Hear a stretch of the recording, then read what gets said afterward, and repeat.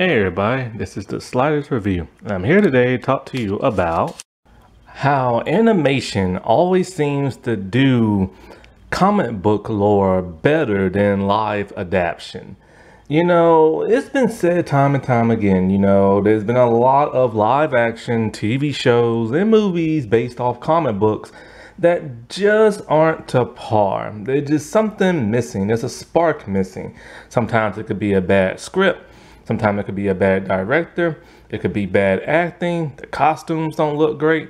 CGI don't look great. The choreography don't look great. The story itself just isn't all that compelling. It's just something weird and uncanny. Because, when it comes to movies, for the most part, you never know if you're going to get a sequel. So for the most part, you have to cram years and years and years worth of information into anywhere between like a 2-hour, hour and a half, 3-hour movie, sometimes 4 and stuff. And it's a lot to cram in because you gotta cherry pick which parts of the comics you want to adapt, which storylines you want to adapt, which characters you want to bring in. And sometimes they're just not always done justice and stuff, And it's quite a shame because animation, it has a lengthier time. You get season after season. If it's popular, a couple of episodes in, you can tell longer stories, the longer story arcs. It's just a whole lot better to do. Now, one obvious reason why animation just does it better than live action, let's get this one out first, is you can do a whole lot more. It's so difficult, whether you're using practical or CGI special effects. It's difficult. It takes a long time. It takes a lot of muscle. It takes a lot of dedication and a lot of focus and stuff. And sometimes you still can't get those shots that you just want to get. And, and it's quite a shame. And there's a lot of people who work really hard on this stuff, and sometimes it's really good, sometimes it's decent, sometimes it's passable, sometimes it's garbage and stuff. And so animation just allows you to do things better. A person can fly better. A person can teleport better. They can use their super strength. They can shoot laser out their eyes better. Because most part, animation people, they can just animate that stuff in a long period of time and get it smooth and make it look great and stuff. Action, sometimes they have a little bit problem with that when it comes to animation. They're getting a little bit more better now with hand-to-hand choreography and stuff. And so, so I praise them for taking their time and dedication, because even back in the old days, you gotta remember how animation was, man. You had to draw everything by hand, frame by frame, cell by cell, and it was such a tedious thing. Now it's all done with computers and stuff. But in the recent years, they've been going that cheap route, like say Marvel. They go that cheap flash animation route. Their characters look flat, the backgrounds look flat, there's no rendering, there's hardly anything going on screen. Everything is just flat and everything. And and it's quite a shame. But animation from back in the 80s and the 90s and the early 2000s, man, that was the peak of animation and stuff. And I love it. Now, another thing, the reason why animation can sometimes do it better is costumes. Let's face it. A lot of times these costumes just don't look great on live action. And it's because the material they use is hard for the people inside the costume to move around and stuff, It's very difficult.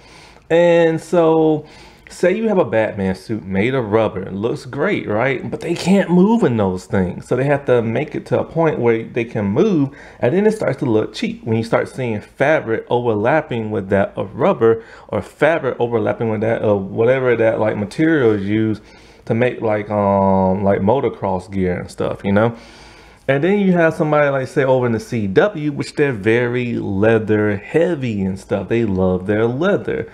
The Flash wearing a leather suit makes no sense because he's supposed to zip around real fast.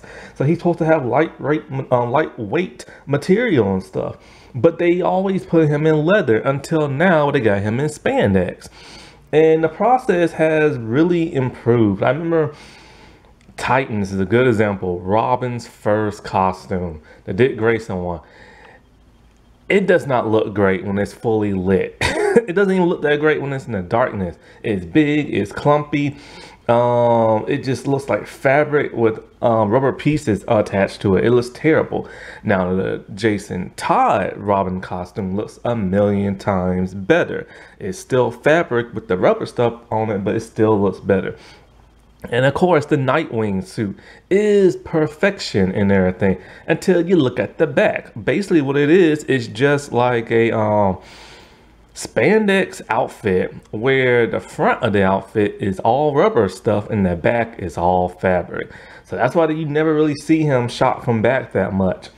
And you know, they're getting better, but not really. Now, if they were to use that process with a cape, then of course you won't be able to see the fabric in the back and stuff. And you know,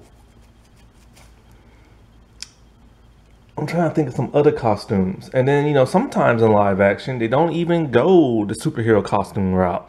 In this WB days, they just wear regular clothes, and that was just always weird and bizarre. Like Birds of Prey, they wore outfits. Their outfits had a unique design: trench coat, leather outfits, black outfit, pants, you know, some type of decoration, but they were still clothes. Nevertheless, they were street clothes. And then you got like Smallville and everything, where all they wore a bunch of hoodies, and Clark just wore like a shirt, and you know, and stuff like that. And of course, they did bring in Green Lantern and Green Arrow in, and some other people. And the Green Arrow one did look good. The other ones not so much, because they were just weird hoodies and stuff, and still fabric clothes. And so they did that one reason because they just didn't have the budget. They had to have their budget for CGI. And so, yeah, that just totally sucked. And I remember just thinking, God, man, that's terrible. And you know, like now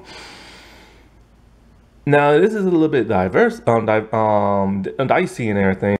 The whole Adam West Batman outfit, I like it for the most part. You know, I grew up with that, you know, when the show was in reruns and stuff, and I like that outfit. But you know, compared to a bat suit today, that's not gonna fly with people. You know what I'm saying?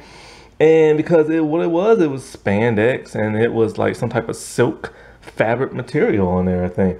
And so while it looks, you know, passable and everything, you want something more believable. You want him to wear more tactical looking gear because, you know, he has to wear that, you know what I'm saying? And so now let's get into the big major reason why animation is always done better than live action. They're more faithful to the comics. See, here's the interesting thing when it comes to people who do animation.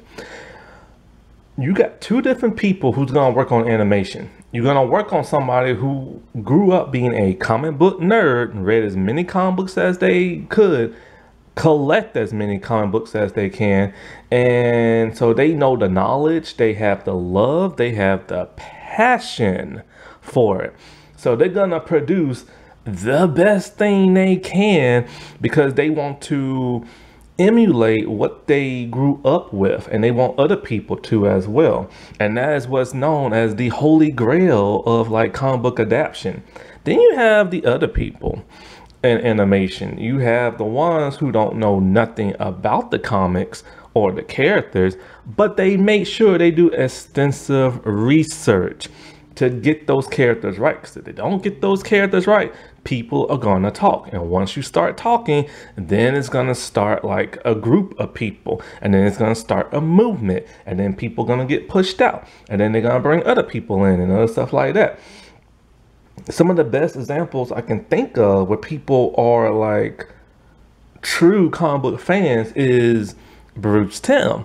The man created literally the holy grail of what is Batman, you know what I'm saying? His cartoon was a true adaptation, but he threw in as many elements from the comics, from the movies as he can to make his thing. I've already told you the story. He said a long time ago, he was just working on Tiny Toons, and they came with him after Tim Burton's Batman. They're like, hey, you want to make a Batman cartoon? He literally said he tossed everything aside on his desk that was Tiny Toons related and just started drawing Batman. And we have the greatest Batman anything of all time, which is Batman the Animated Series. Now, he has stumbled in, like, you know, recent years. He even stumbled back then when he created the New Adventures of Batman. He redesigned everybody with no explanation and stuff. And the stories were more action filled and less drama filled, story provoking and stuff. And that with Pokemon just met a demise and stuff. But the man has been creating great content for decades, 30 years, I believe. And, you know, even in his animation movies, he made some of the best ones back in DC animation and stuff, you know. And but sadly, like I said, he stumbled when he created his own version of like the Justice League Trinity. And then he stumbled even worse with Harley Quinn and Batman and a few others and stuff. And it's just kind of like, come on, Bruce Timm, get your Bruce Timm back now. Now he is gonna make a HBO Max, which is not no more. I mean, he still might make the cartoon, but the platform is no more. Him and Matt Reeves are gonna make a prequel to Batman the Animated Series. He says it's gonna be more Batman animated series than Batman the Animated Series, and that has me worried because he's been stumbling lately. And he's on HBO Max, where he can have curse words and nudity and stuff like that, and I don't want to see that. You know what I'm saying? Just make it as good as that before. However, there's a still picture, and I'm thinking to myself, that can't be how Batman looks, because we know how Batman looks in year one. We got like a silhouette and everything, and it does not look like that. So only time will tell, and only time will tell if David Zaslav will allow him to make it and stuff. And, you know, and not only Bruce Timm, but like his entire team that worked with him, like they were very passionate about comic books as well. Dwayne McDuffie,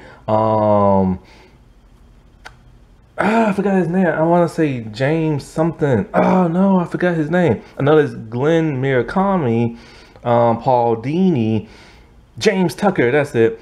And you know, those guys are huge in the comic books, and they created their own like series and video games and animated movies, and they were as faithful as could be with also adding their own stuff and their own flair to it. And then that's true dedication. And this is why animation is always better. They get these characters. They grew up with these characters. They probably even think these characters are like their best friends because they know them so well, you know?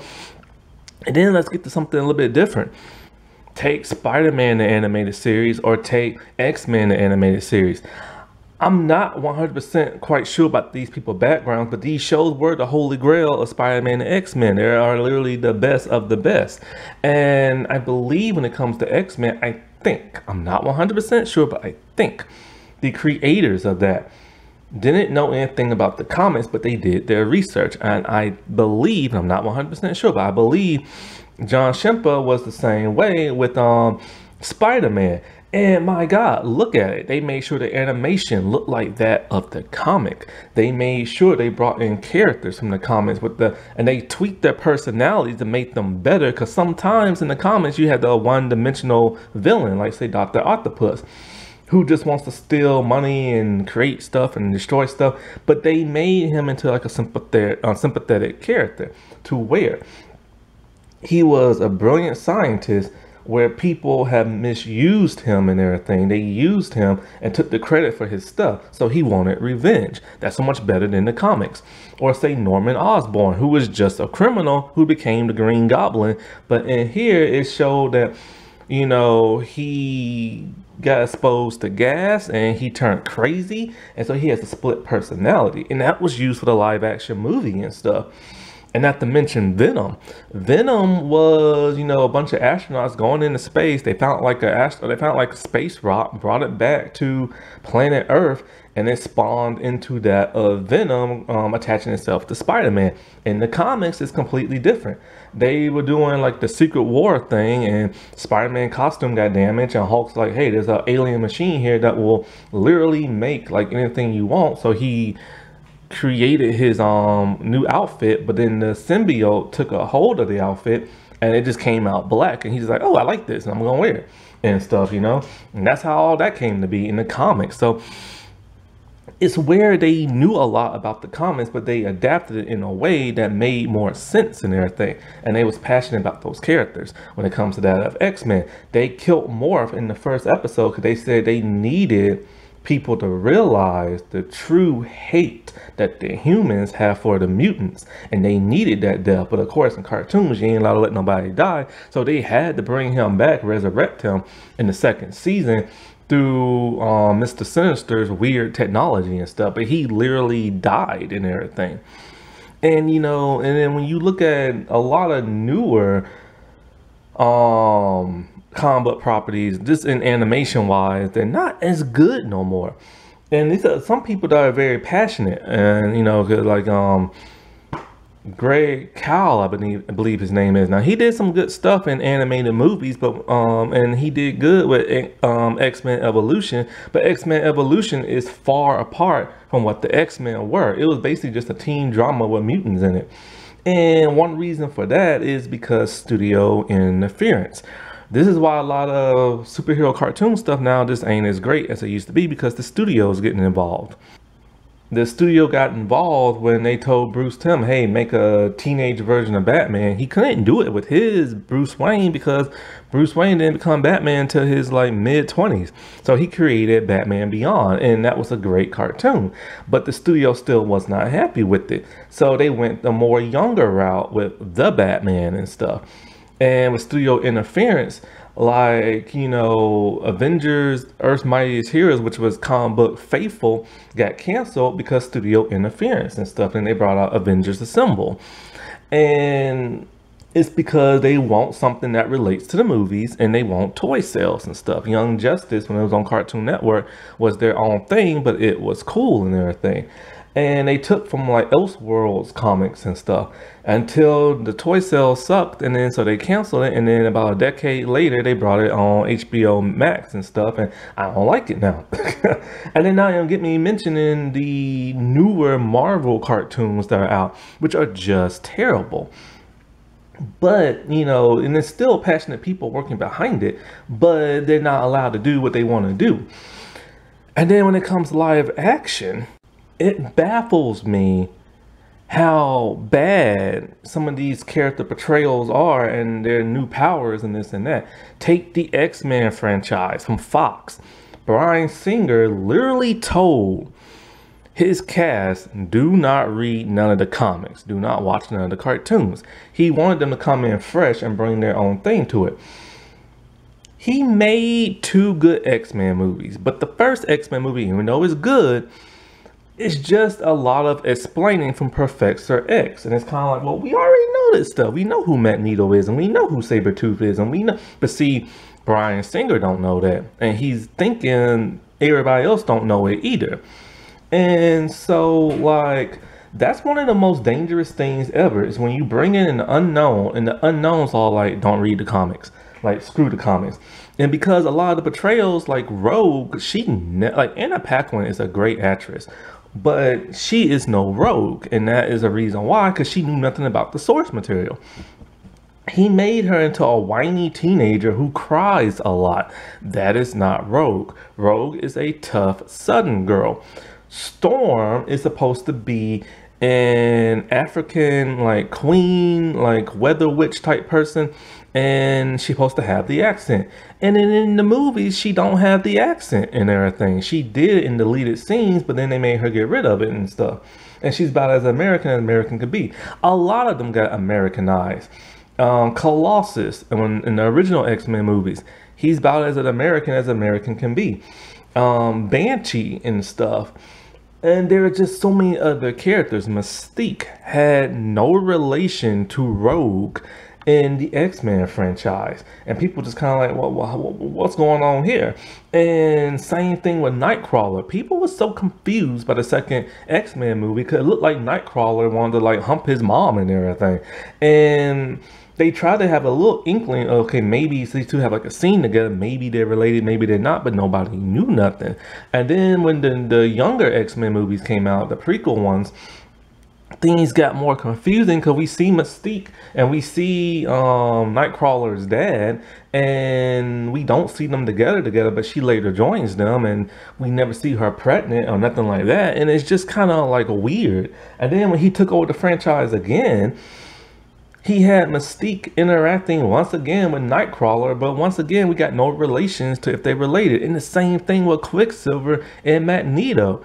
We still don't know if those two are even related in, like, you know, the movies and stuff.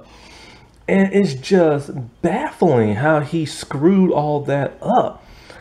And not to mention some of their powers are different. Like take Jubilee. There's a deleted scene in the second X-Men movie where her powers are starting to activate. But it's not sparkly fireworks. It's electricity. That's not her powers. And, you know, now he did, now, disgusting as Bryan Singer is, because that man has been alleged to messing around with young boys and stuff.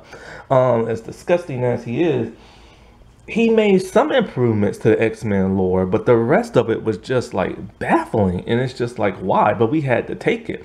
Now they're black suits. I do like the black suits because there are some comics with the black suits and stuff like that, but they're so one-dimensional. They have no personality to them and stuff. Now I'm not expecting the colorful yellow and blues and stuff like that, but something a little bit more comic book faithful will be like appreciated and stuff, you know. And so it's kind of just like, you know, and when he made his movies, they revolved around plots that really had nothing so much to do with like the comics and stuff. And like Stryker is so different in the comics. He's a religious nuts who on stuff like that. And in this one, he's like some military dude. And it's just like, and then there are some people who are related and who aren't. Sabretooth and Wolverine. Why in the world are they brothers and stuff? I don't get that. Why is Havoc the older brother to Cyclops? That makes no sense. And don't even get me started on the whole Dark Phoenix thing. And then, of course, they brought in Brian. I think that the first one was Bryan Singer, and the other one was Brett Ratner. And Brett had no idea what he was doing. He's a disgusting man as well with a Me Too story and stuff. Like, if you listen to his commentary on the third X-Men movie, he's getting characters mixed up. Like, he's all like, oh, that's such and such from the comics. And I'm like, that's not such and such from the comics. And then I think somebody had to like correct him. And then when you saw the people who work at Marvel Comics talk about Brett, you can tell they was not pleased, but they had to make up some goopity-gop about, like, you know, how he understood this and how he understood that. But he didn't understand nothing. And, you know, you can't even keep track of who the characters are because they keep recasting and stuff. The whole Angel thing was just dumb. The whole Cure thing was just like, wasn't done properly. And the whole Apocalypse thing, my God, what was that about?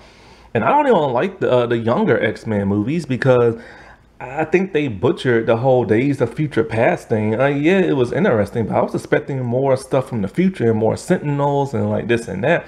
Like it was at least in like the comics or at least in like the animated series.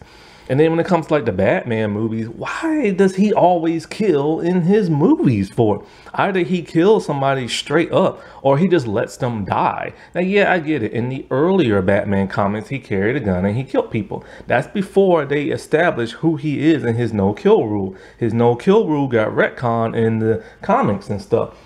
But when you watch a movie, all you see him doing is murdering people, especially in the DCEU. That man just like blowing people left and right and stuff. And, you know, it's just like strange and odd. Then you have like Barry Allen. Doesn't matter which version you have. It doesn't matter if it's like the CW one or the DCEU one. They keep giving him Wally West personality, and that makes absolutely no sense. He's more straightforward and everything. Probably the best depiction of him was probably in the 90s series, and I never seen that, but I heard it's more mature and stuff. Same thing with Green Lantern, and that they made him so comedic and stuff. I don't understand that, and it's because people don't know what the world they doing. Then you had that Jonah Hex movie where he all of a sudden has supernatural powers to bring like the dead back to life, and he couldn't do that. Don't even get me started on the Ghost Rider movies. It's just they bring in people who have no idea what they're doing, and they don't care because they just want a paycheck, and they don't even look at the source material. I mean, Taika Waititi, he admitted he only read one Thor comic book, and it was a very thin one. And he just came in and did his own thing, but had to add in some Thor elements and stuff. This is why in Thor Ragnarok, some of his major villains don't get that much screen time. I forget the dude with the giant head. But you ever notice when they have giant monsters in like these Marvel movies, Thor movies, they don't really get their proper due like they do in the comics, and that's because Taika Waititi don't know what the world he's doing. And then take Hela. Hela is a major villain in the comics, and they wrote her to be Thor and Loki's sister, where she's actually Loki's daughter. She controls the underworld, and she hates Thor and Odin and stuff. And they just made her into a vengeful, oh, daddy locked me up type of girl, and now I'm just killing people left and right. And it just, Hela had no depth to her. No, she was just a one-dimensional villain. And that's because Taika didn't know what the world he was doing, because he just wanted to throw laughs and giggles and stuff in there. And not even get me started on Love and Thunder. He butchered that entire thing. He literally said he made a movie knowing people would hate it, and he did that on purpose and stuff. And he just wanted to make his own man-child type movie and stuff, you know? And I don't get that. Like, I just really don't get that. And then you have all the Fantastic Four movies, which are the first two I like. I don't love, but I like. I like the first one better than the second. And for the most part, they do try to be faithful to it, but then they start tweaking things and turning things around, and it just doesn't seem right. And those movies should have been bigger than what they were, but they kind of fell kind of flat a little bit. And then that third one, we don't talk about that. But when the second one, I'm thinking to myself, okay, look. You have the Silver Surfer, you have Galactus. Why couldn't this be huge? Huge, because they didn't have the budget for it and stuff. The Silver Surfer, they could have done so much more with that. And Galactus, while yes, he is a cloud in the Ultimate comic books, and that's what they went for, because so I can appreciate that, 'cause at least they stuck with the comics on that, but we didn't want to see that version. We wanted to see the World Devourer as a giant man, you know? And then you have people who take on these big projects just because they're trying to make, like, say, somebody happy. Like, take M. Night Shyamalan.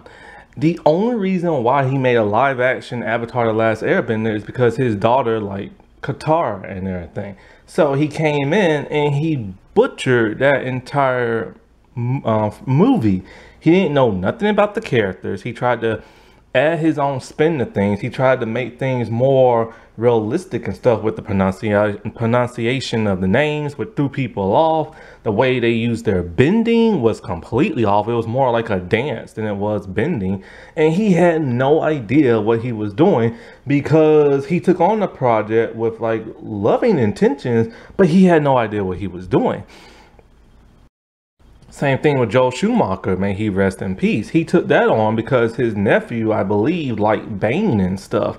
And it was kind of like he came in, and it's a little bit more complicated because it's a result of, because like even Tim Burton didn't really get Batman that well, even though he made two good Batman movies, but he made his too dark. Studio came in with Bob Kane and McDonald's, and they changed it. They wanted more lighter, so he made it more lighter. But he changed so much stuff that things just didn't feel right. And then Batman and Robin was just a disaster and stuff.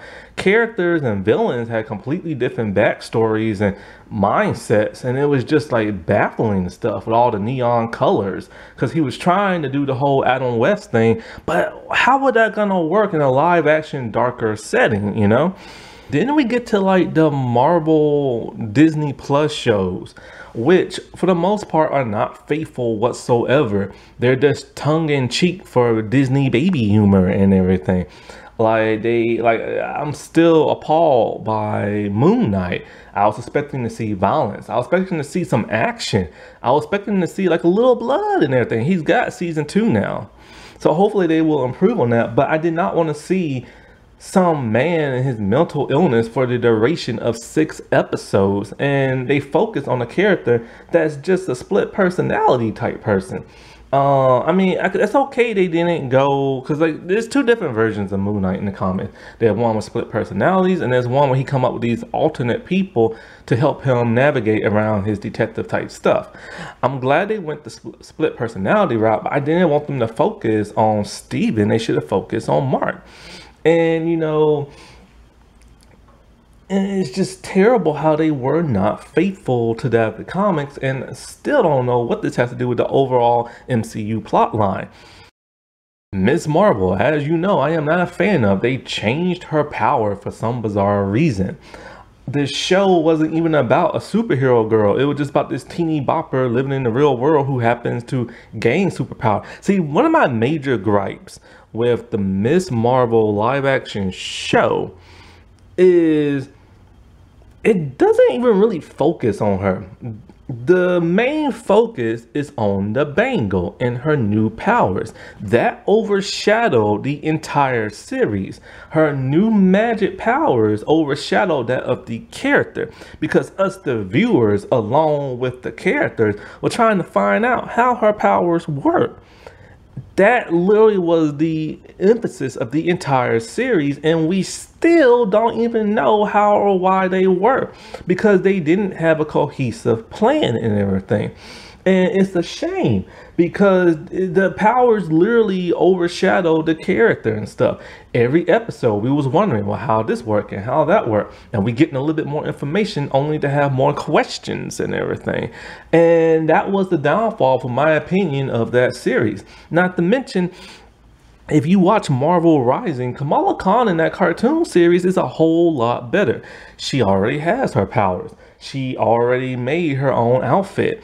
She is training to be a superhero. She fights along other heroes, get captured, and persuade other heroes to take up the fight, and she becomes a leader in herself. This never happens in the live action one, because the live action one is too much being a Disney Channel like teeny bopper and everything, and running from her villains and constantly just shooting up like defensive force field type things. That is not Ms. Marvel in any kind of way. And then they threw in that twist of where she traded places with Captain Marvel. So once again, her powers are taking over the entire series, because we're trying to figure out how and why. Like, they implied that Kamala's mom knew about the bangle and the powers. She didn't. They implied that her grandmother knew about the bangle and the powers. She didn't. And then it's like Ms. Marvel is just a teeny bopper Disney Channel type show in the beginning. Then it turns into a family show. Then it turns into some kind of like something on the History Channel. And then it goes back to being a teeny bopper again with a semi superhero in there. But it's just like her powers overshadow the entire show of the mystery of what the world's going on with her powers. Then there's American Chavez. Now, when I saw her in the Multiverse of Madness movie, I thought she was just okay. Like, there was nothing special about her, nothing like that. And she was just there. And then so when I watched Marvel Rising and I saw that depiction of American Chavez, I'm just like, holy crap. She's an actual character. She has personality. She has flair. She has an angry side to it. She can fly. She is super strong. We didn't see none of that crap in like the movie version. In the movie version, she's just a scared girl who's running through the multiverse and stuff. And that's literally it. She's a damsel in distress. And the one, like, watch Marvel Rising. She is a million times better. And also in animation, they get the people color tones better and stuff. Like, both Ms. Marvel and American Chavez are supposed to be dark-skinned girls. American Chavez is supposed to be more of a darker Latino. We don't know exactly what kind of Latino she is because she comes from like another world and stuff. But she's Latino with dark skin, and in the movies they whitewashed her. As for Miss Marvel, she's supposed to be a darker Pakistani girl, and in here she's like light skin and everything. And you know, there are actual dark skinned Pakistani actresses in Hollywood, but they didn't go there. And you know, I don't like having to rag on the actress who plays Miss Marvel, but then in live action, it's weird. You'll have somebody who's passionate. Say like Nicolas Cage. He loves Ghost Rider, right? And so he comes in and he does 2 Ghost Rider movies, but they just don't work out. And then same thing with Ben Affleck, who came in and did Daredevil. He's a huge Daredevil fan, but his portrayal of it wasn't that great. I think sometimes if you're like a super uber fan of a comic character or something, and you go to play that character, you go in like a kid and you just kind of give like a bad performance, you know, because it's the kid in you coming alive. I just think animation does things a million times better than live action. And it's quite a shame. It's too bad that live action can't get their act together because it could be so much better. Like any superhero show on the CW is not comic books accurate. Like they throw in little elements here and there, but like say the Arrowverse is just its own thing. Supergirl and that did not act like Supergirl from the comics. She tried to act like Clark Kent. Green Arrow tried to act like Batman. Ryan Wilder's Batwoman tried to act like Terry McGinnis, and it's just not working, you know? Alrighty, well, I'll talk to y'all later. Bye.